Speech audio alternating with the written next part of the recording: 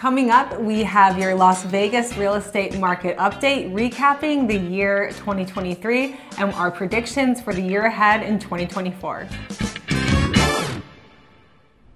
Hey everyone, I'm Steve. And I'm Kristen. We are the Thomas Group with Real Broker, your local Las Vegas and Henderson Realtors. Really excited today to recap 2023, look at what's happening in the real estate market for 2024. Lots of really cool things happening in Las Vegas and in Henderson. And the real estate market in 2023 definitely had a couple of ups and downs, right? So I guess, like, where did we all end? Yeah, and stick around to the end as well, because we are going to be talking about the luxury market here, which is very exciting. Yeah. So let's get into it, Steven. I only get called Steven when I'm in trouble, so you guys know I'm in trouble. This is take 5, by the way. The median sales price of single-family homes ended the year at $449,900. Now, that was up 6%. That was up 6% from the previous year, which is way more than we thought we'd be. Not more than I thought it would be. I think if we go back and look at last year's tape, you'll say I thought it was about 6%. You said about 3. Yeah. So. And then just to give you she is the boss, so listen to her. Yeah. Just to give you some reference as well. At our peak, we were at 482,000 in May of 2022. So we are only 32,000 away from our peak. 8%, something like that. Oh, yeah, you're way better at math than me. So let's look at condo and townhomes. We ended the year off at 270,000.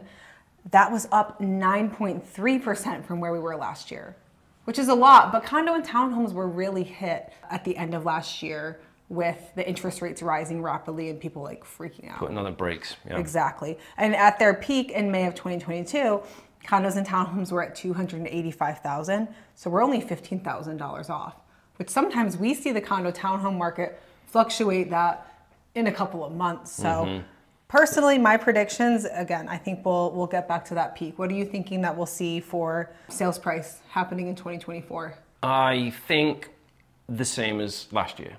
6%. Yeah. Okay. Yeah. As much as I'd love to be optimistic and my glass is always half full, I'd like interest rates to be down in the 5s. I just don't see that happening. The inflation data that was recently released wasn't as favorable as everybody has been thinking and has been anticipating. I know that's not really exciting and cool and sexy or anything like that. Well, I think that like what I said as well is not that much different. Like we're going to see a little bit of an increase, but we're not going to see 20%. No, I mean we should we won't. I just don't.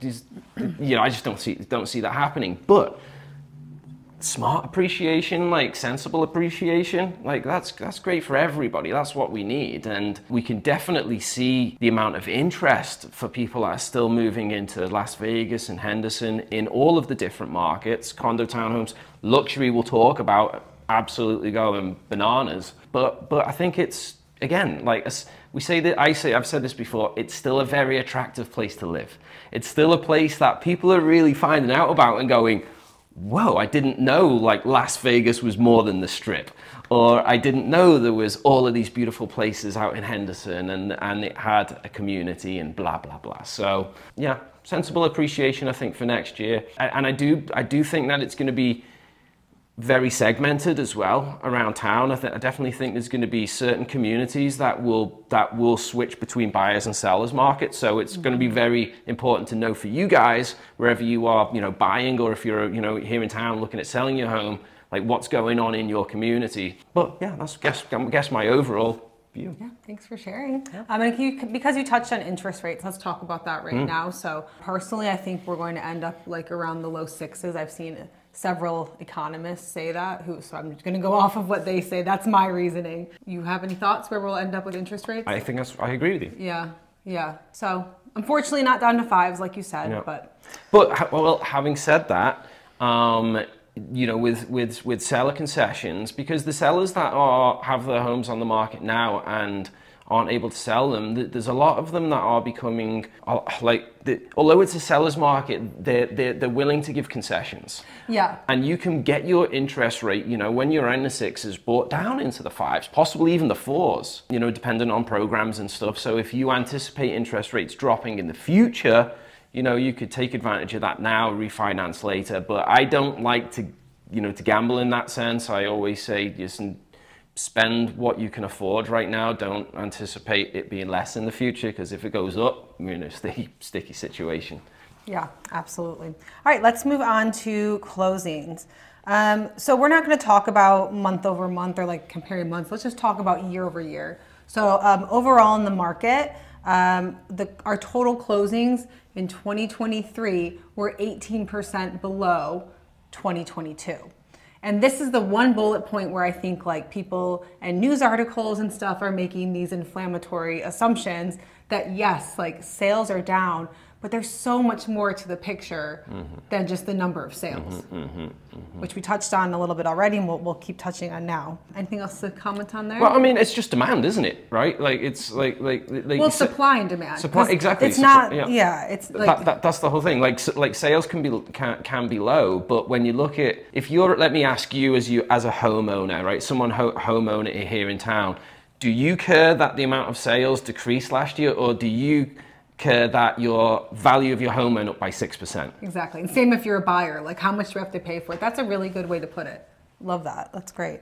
So pending sales, we ended the year with single family homes pretty much the same as the year before. Okay. Now, condo and townhomes were up 124%. What? Yeah. Well, because we said when we were talking about the pricing as well, condo and townhomes were hit very, very hard at the end of 2022. Sales were down, prices were down. So at the end of 2023, we have over double the number of properties under contract. So very strong demand, I believe, headed into 2024. Has is the condos and townhomes inventory been increasing? Nope. And we will get to that right now. Okay. Okay, let's talk about inventory. So we ended the year with 3,766 single family homes available for sale, down 40% from the previous year. Condo and townhomes, down 20% from the previous year. So our inventory is just continuing to shrink. Now it's interesting, I've seen, I've done a lot of reading on what economists say, and they're all predicting that we will be having more inventory in the coming year. Maybe because some sellers that were feeling locked into their 3% interest rates, maybe they're a little bit more willing to move for 6% versus a 7 or 8%. What do you think? No. When we look at the average amount of time an American stays in a home, it's between 7 and 9 years. We're anticipating that becoming longer, right? And when we look at when people were getting home loans at 3%, that was 3 years ago, 4 years ago, in that sort of region, right? So we've still got another 3 or 4 years minimum, I think, until we start seeing those homeowners having to really evaluate their options. It's buying a home's not something that you do every day. It's like, let's move a house again, again, right? Like you stay there for a long time. So I just don't see don't see an increase in inventory. I think that's gonna, keep the market again stable and have a similar year as last year. Yeah, I hope we get a little increase, but we'll see. New listings on the single family home side were down 10.6%. Right. On the condo and townhome side, up 10.1%. Oh. So, but I don't think the increase in listings in the condo and townhome is enough to keep up. It's negligible. Yeah, it's not enough to keep up with the growing demand. So let's talk about where that puts us in a buyer or seller market, which you kind of already touched on. For both of them pretty much, we're at 2.5 months of inventory. Shrinking? Shrinking by 30%, for 30 to 40% from the previous year. Yeah. Yeah, heavily favoring the sellers. Favoring the sellers. It's weird though, because last year I felt like you could even get more seller concessions than this year almost. Last year it was so weird because we're kind of at a standstill in terms of sellers were being unrealistic. I think now sellers are a lot more realistic with their pricing. Whereas last year they weren't. They were stuck with the pricing too high, so they were giving more seller concessions to make up for the home being priced high. But I think they've come to a realization on pricing. You know what? I would agree with you there. I think the sellers are more realistic on their pricing, but buyers are not. Well, that leads us then into our months of inventory, which tells us if it's a buyer or seller's market. And for both condo and townhome, we're hovering right at about 2.5 months of inventory, which is down 35% from the previous year. So we're heavily favoring the sellers. Heavily favoring the sellers, yeah. And it's, you know, it's interesting. You were saying earlier that you feel it's easier to get. It was easier to get seller concessions last year than it is now. Yeah, but I felt like last year sellers were more unrealistic on their pricing. They were trying to price their homes at the peak of last year. Price. So they were making up for how much they were overpriced by adding some seller concessions in. But now, I mean, you can, like you were saying before, you can still get seller concessions, but it's just not happening as much. And the most important thing is, listen, you guys, if you don't ask, you don't get. Yeah. Right. Like don't sit out there like just listening to all this data and maybe potentially missing out on, you know, purchasing a home. Like you've got, I always tell people you've got nothing to lose in writing an offer. Like you never have to purchase a house. You're not forced. Yeah. Right. Make an offer on something. If it makes sense to you, makes sense to them, then you got a deal, right? Yeah. And one more thing I want to touch on too, because we have been talking about seller concessions and all of our predictions, is new construction.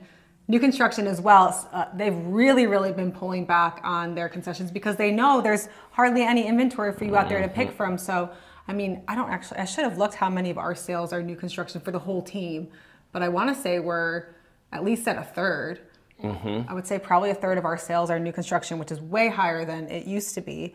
And they're also increasing prices month over month. I mean, I've got clients that are waiting for lots and the price is going up and up and up. So that's its own kind of unique market.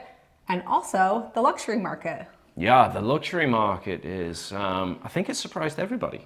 Yeah, I think it has too. So doing very well here.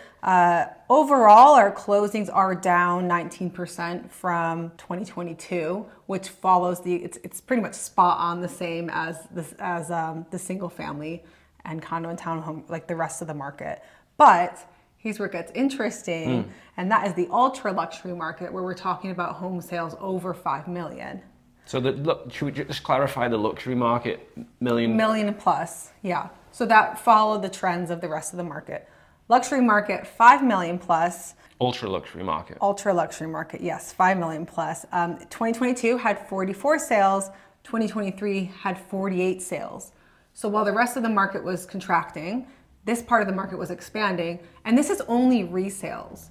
So really where we're seeing a lot of our ultra luxury buyers buying is Ascaya or Summit Club. They'll be looking at those two, and those aren't even going to be showing up in this data because people are buying their lot and then building custom. So to me, to even see that increase as well, and I mean, we're seeing it personally in people that are reaching out to us. This demographic is very interested in moving here. I mean, obviously they love Las Vegas. It has a lot of pros. Biggest pro is the tax benefits for our clients. Kristen has, I think, this year alone, I mean, you correct me if I'm wrong, but you've probably got 5 clients with, I don't know, minimum of a $5 million budget, like looking right now. So Kristen knows that market. She's in it. She's working with people. She can give you the scoop, get you deals and stuff. So if you're looking at that market, definitely reach out. Yeah, I'd love to help. All right, well, that's all I have. Do you have anything else to talk about? Oh, Happy New Year. Yeah, Happy New Year. We look forward to helping everybody this year. Oh, can we give ourselves, can I like big us up a little bit? Sure, go for it. So we were just awarded with this, which is when I say we, this is just Kristen and I, not just including our team. We came in the top 2% of real estate agents in Clark County. That's not just Las Vegas, in Henderson, in Boulder City. And I have to tell you, everyone on our team is an absolute killer as well. And they're all rock stars. Our team is built up of specialists. So whatever you're looking at doing, you know, whether it's buying or selling or building or investing, we've got somebody in our team that can help you. So we look forward to getting into that top 1% with your help this year. So we thank everybody that reached out to us, that continues to trust us. And we look forward to meeting those of you that we haven't yet met and seeing you in here in town in 2024. But for now, thank you so much for watching. We'll see you again soon.